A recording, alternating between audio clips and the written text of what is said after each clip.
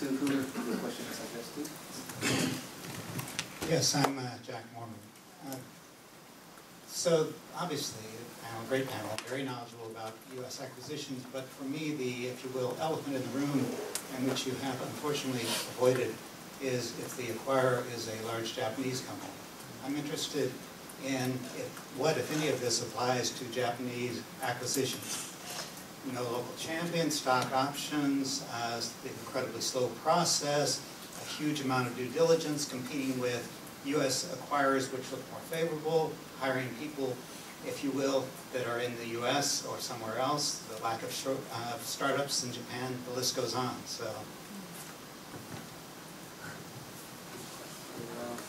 Some of the speakers who would like to start?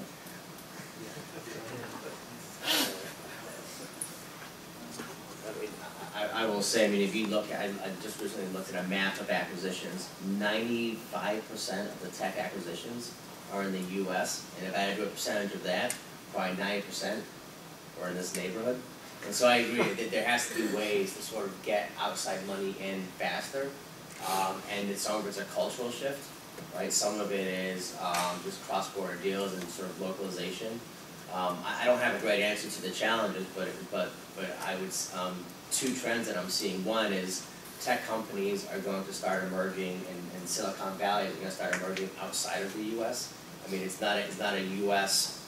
owned right. We're going to start seeing it in Europe and Asia and elsewhere. And the other thing is, I think the challenge is to go both ways, because I think, you know, I see U.S. investors trying to get overseas, and they are failing miserably at that too. They just don't know how to operate and adopt foreign localization rules. And so I think the challenge is the two ways, and I think as, you know, us doing business in the U.S. and trying to attract foreign investors here, there's certainly, you know, more work to be done. I don't have a great answer to it though. Yeah, I think one of the challenges is that, you know, the U.S. venture capital model is a portfolio model. You make 10 investments, 1 or 2 are hugely successful, 1 or 2 fail right away, the rest are the walking dead.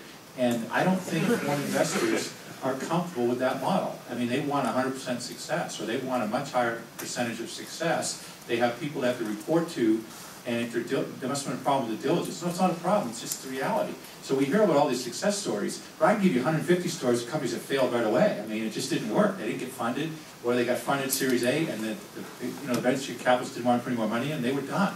And they closed their doors. So I mean, that failure rate here in the U.S. is really high too, and the success rate is really high. We're on both extremes, where I think a lot of foreign investors aren't used to those extremes. They just don't want to take that risk for that reward, where the U.S. venture capital market thrives on that.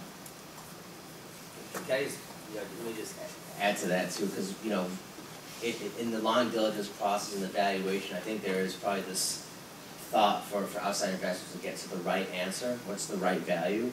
I mean, if you're getting, let's say, 5 times, 4 times your investment, and you're off by a factor of 2, you're getting 2 times your money back. So it's sort of living in the ambiguity, and it's okay to be wrong, or like, you know, within a framework. You just don't want to be completely wrong outside of the fences.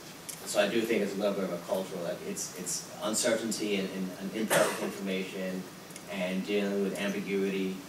That's okay, especially in early stage, because like I said, you can be off by a couple factors and still make money. Any other questions?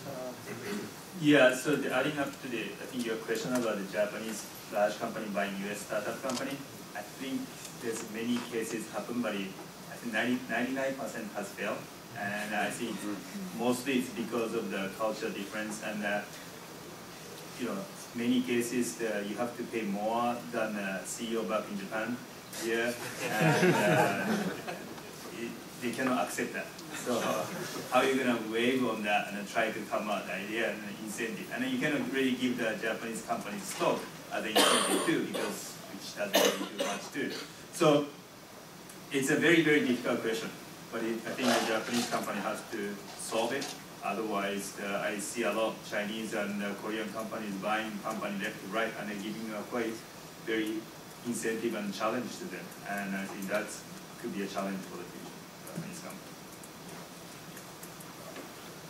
I think from my perspective is that, as you may know, Japanese established companies, I would say, are facing the reality that they need new products to sell, or technology, or innovation. So they have to look some opportunities outside. So they are facing this problem, and they have to change their mind. That's been discussed in Japan, and many well-known, established oil companies are now looking outside.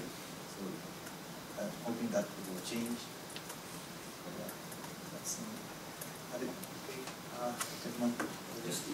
my name is Sachin Mittal. My name is Sachin Mittal, and I focus on very breakthrough technologies in US introduced to Japanese companies. I want to ask, many companies, including Panasonic, Sony, Honda, they have kind of venture capitalists or technology scouts here. Is that model working, or is that still insufficient? Can you comment, please?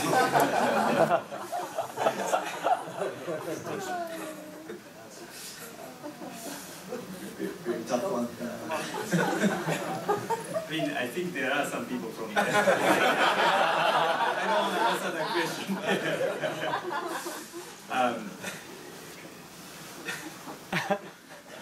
I mean, I think there are some success. I don't know what's the measure of success. Maybe that's the way to understand how the Silicon Valley works, and hopefully that's report back to the corporate and the headquarter people start to changing some mind and understanding the Silicon Valley culture. But in terms of, I mean, I know there are some of this corporate venture capital from Japan has been financially successful, but it strategically successful, that's kind of doubtful. I mean, that's has been an issue there.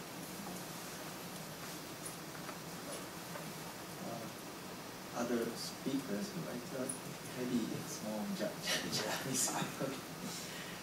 Yeah, and as far as I understand, yes, on top of what Mitch mentioned, yeah, there are companies making investments through venture capital funds, but not just looking for a financial return, but also looking for strategic opportunities. So and there are movements, and for, I don't know, I would say for the past 2 years or so. So something is moving. So next question, please. Yes, could the panel please comment on the effect of crowdfunding? And perhaps not many people know that just within the past 24 hours, the Securities and Exchange Commission has put some new rules in place to become effective in June, which will make it a little bit easier for companies to raise higher levels of money. And I pose the question to the crowd, to the panel rather, has crowdfunding thus far had any significant effect on the types of companies that we're here to talk about tonight? And do you anticipate, with greater access to capital, that perhaps maybe even some of the venture capitalists will start to feel a little bit of competitive biting at their heels now? Yeah, actually, I did not know that, but I will say it's already highly competitive. I mean, with all the cash on the balance sheets of the corporates, with the mandates for the PEs and the VCs to make investments, it's highly competitive, and we see that reflected in the price. I think with the crowdfunding, I'm not sure if it's going to maybe change the competitive dynamic as much as it is it's going to give people access to a market they never had before, right? So someone like myself, I am not a millionaire, but I might want to play that game, right? And so through crowdfunding, I guess the other side is you might get a lot, I'll call it less smart money in the room, and that could be sort of also, that could be definitely, it could be good, it could be bad, right? It could be an opportunity to arbitrage, or it could drive up prices artificially and creating a bubble. So it's yet to see how that plays out. I think crowdfunding has been successful in real estate. It'll be successful in other areas, but the first thing, or maybe the second thing the venture capital looks for is the cap table. And if it's got more than a handful of shareholders and a lot of footnotes, they're done. I mean, they're not going to waste their time with that. So if you start out with crowdfunding as your first financing source, you're probably not going to get venture capital. I'll defer to the experts, but my experience, even with companies that only have 20 shareholders. Venture capitalists are like, forget that. That's just too many. And crowdfunding, remember, you're going to end up with hundreds of shareholders, not 20. You're going to end up with hundreds of shareholders. It's not good for the tech model, I don't think. But I think it will work in other fields, but not Silicon Valley tech model, I don't think. Yeah, I agree with Dennis. Yeah, I just don't want to see the cap table like that.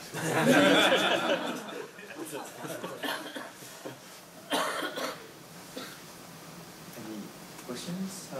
Gentleman over there.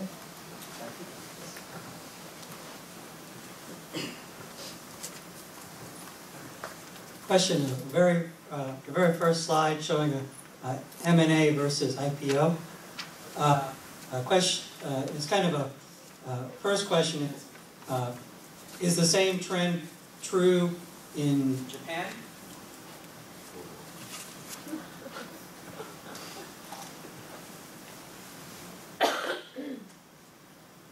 Yeah, this one. So yes, M&A has been gradually increasing. It's about 60% at the moment, as I mentioned. So some people say that Japanese, the situation in Japan is 30 years later compared to what has happened in the US. So maybe you're somewhere around here. I'm hoping, or many people saying that at least we are trying to increase more M&As to give opportunities for earlier exits. And as I mentioned at the front, one of my concerns is how we can do that in Japan, how we can be St. Louis, so how we can incorporate, how we can learn from a Silicon Valley model. But yes, in order to answer your question, the direction is like this, so left-hand side down. M&A is increasing, but not that quickly. So we are still around 1990s or 2000. That's the situation. So we keep working for 30 more years.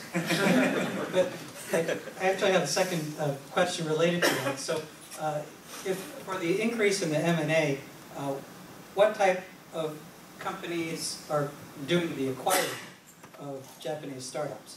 Are they domestic venture funds or companies coming from outside Japan? And what kind of acquiring is happening? Yeah, both ways. As I mentioned, for example, Google has acquired Shaft, which is a Japanese venture company. I think it only had 2 or 3 years of corporate history. But on the other hand, Japanese companies are also buying Japanese venture early stage startup companies. So it's both ways. But the difference would be it's the age of I don't know. There's no border, so foreign companies can easily acquire Japanese company. They may quite easily find opportunities in Japan. So I think more out-in type of transaction could increase for this upcoming years. That's my personal view. Any speakers would like to add something on that, or maybe this is unique to me?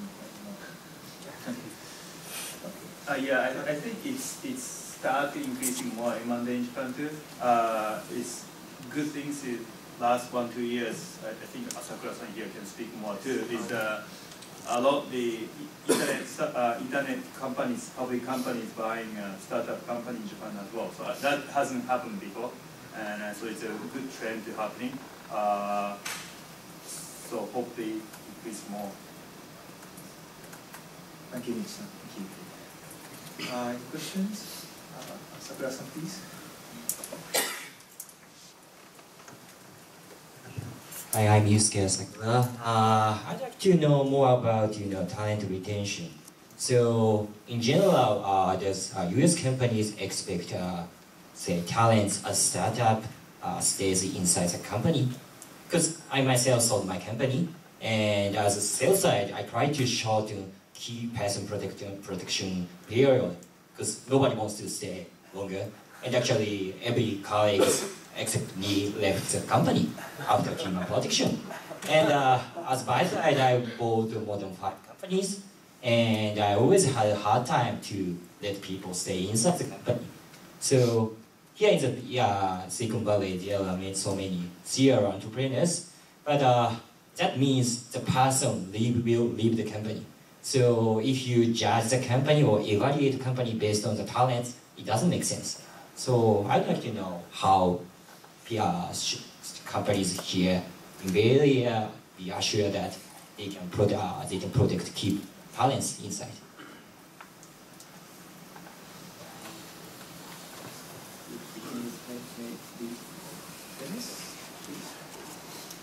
It's a tough challenge. I mean, the biggest challenge in all M&A is the integration of the two companies after the deal is done. Unfortunately, us lawyers, we're done with it and we go home. No, just kidding. So the other people have to worry about that. No, it is very challenging because I think that if you don't feel part of the new culture, if you don't feel that your services are valued, if you're intellectually challenged, if you don't feel that you're part of that, then yes, you probably do want to leave, and you probably have enough resources to leave.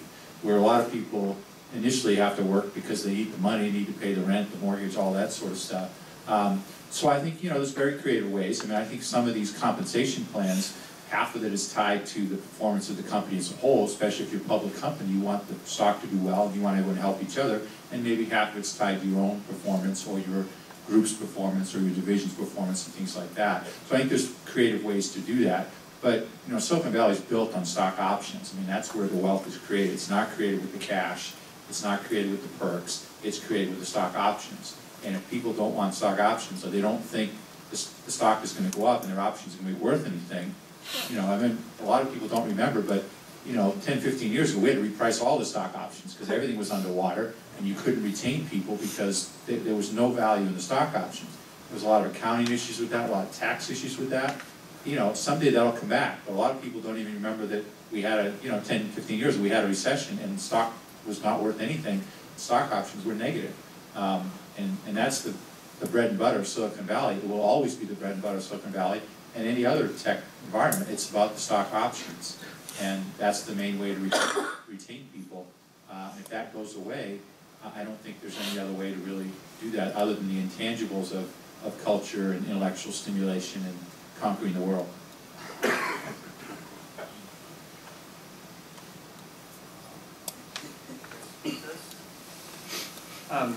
Yeah, I agree. It's a very difficult question, and but one of the things somehow it's the 2 years is the year that the people expecting to at least stick around, and if you don't, if you get the big retention bonus and if you don't stay with the company for 2 years, say like Google or something like that, then you will be kind of the black mark for the next venture when you start a company.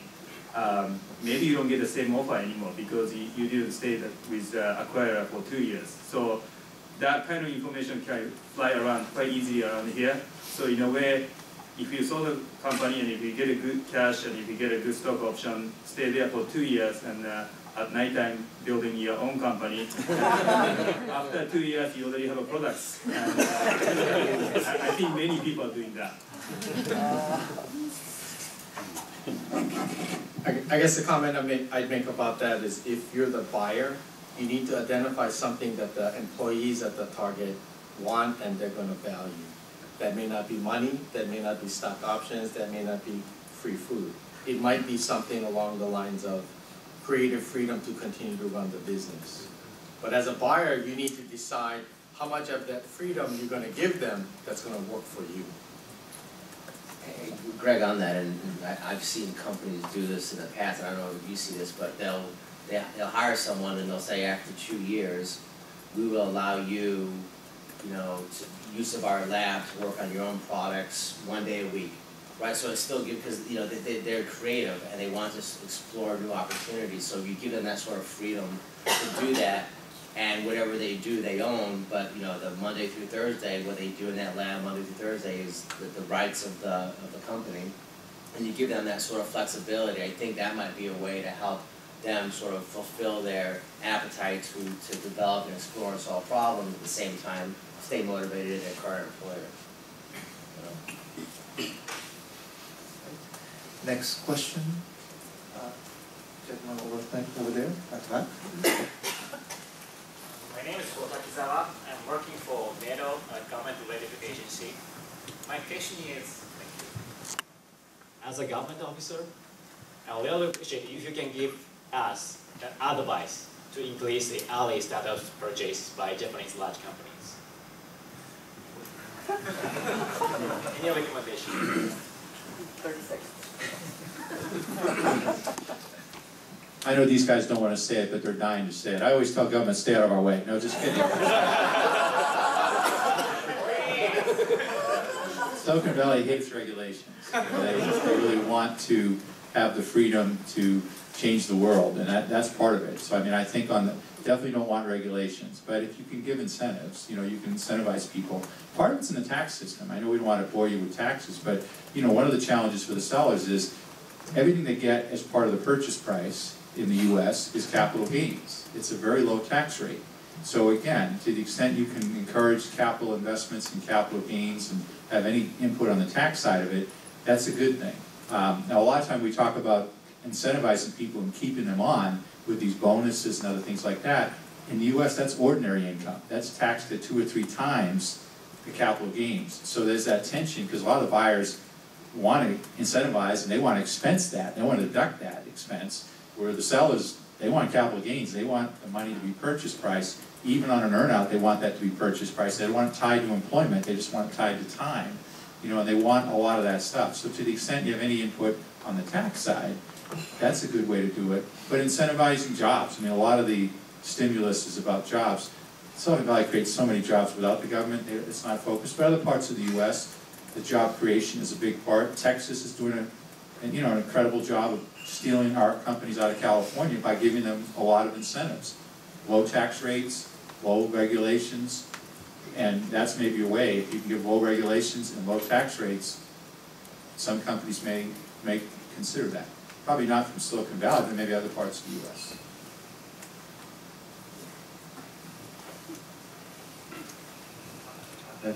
Yes, would you like to make a comment on that? Oh, I don't know. Sorry.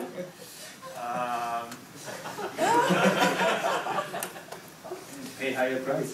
So if Japanese company acquires some startup here, maybe Japanese government match up with that, and maybe that's the way. I don't know.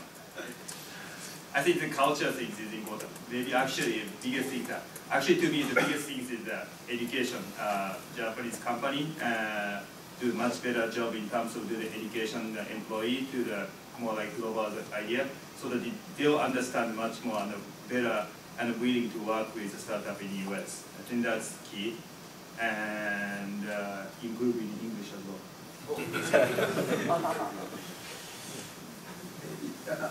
I was thinking about this in the plane over the past few days. I just want to make my one quick personal comment on that is I think we should welcome venture capitalists to Japan. That's in short, that's my short answer. I'm thinking about, for example, baseball players in the past. Maybe this is a very wrong example, but baseball players, or how to make sushi abroad. It's not just learning on books. You have to. It's some kind of art.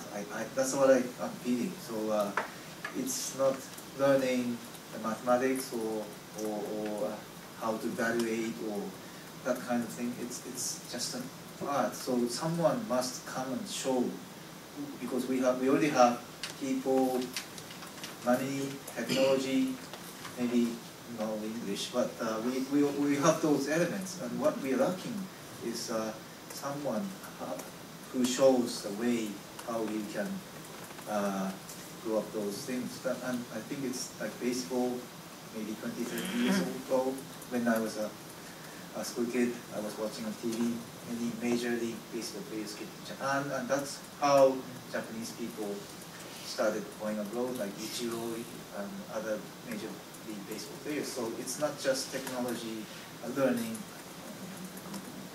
how to create, etc. Those are the small things, but it's the important thing is someone to show how it should be, the real person. Sushi is also, for example, it's not rice bowl with raw fish on it. It's someone must come. Sushi. I'm not talking about Californian roll, but some real sushi experts should come from Ginza to abroad and show what the real sushi is, and it may inspire someone, and it may grow up the culture. That's what I was thinking about. So maybe my short answer again is to invite many Silicon Valley venture capitalists to Japan. That's my short answer.